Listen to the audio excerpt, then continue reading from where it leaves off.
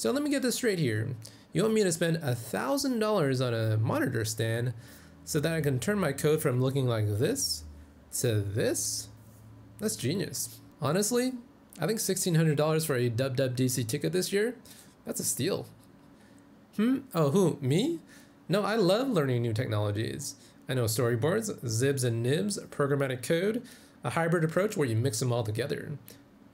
Oh, you have a new framework, Swift UI, huh? No, I love learning new technologies that I can't use in 5 years. Genius.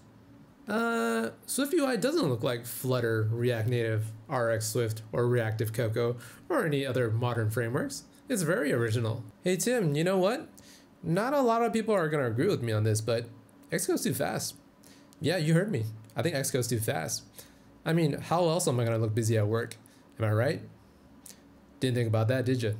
I don't think iPads should be able to read external SD cards. I mean, it's just too much space. What am I gonna do with it? Watch the movies that I pirated or didn't pirate at home? What are we, Android here? Honestly, you know what I think? Those Swift server-side talks were amazing this year. Syntax highlighting is overrated. What was that? You actually like syntax highlighting? I don't. I like to be reminded of the good old days of Emacs and Vim. You hipsters and your colorful IDEs, you disgust me. Losers. Forcing developers to update to Catalina for Swift UI previews was genius. Me? I like taking my production machine and putting beta software on it. It's fun. I like living on the edge. It's an adventure. I'm gonna buy the new Mac Pro and 3 XDR displays. I think that's gonna finally make me a better developer.